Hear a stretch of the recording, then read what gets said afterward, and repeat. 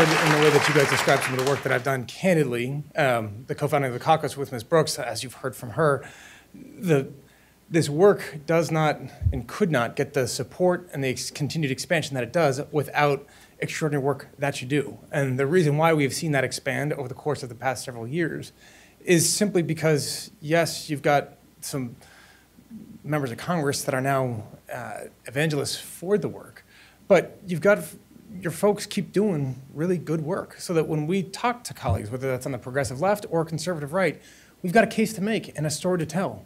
And all that Susan and I have done, all that you've heard from Mr. Fitzpatrick, from Mr. Upton, who have been great partners in this effort and in this endeavor, all that you've heard from other board members as they've come in to lobby for this cause is telling the stories of LSC day in and day out and trying to make sure our colleagues understand the work that you do, the work that is needed, and the extraordinary gap that exists for so many people across the country in order to get access to those resources.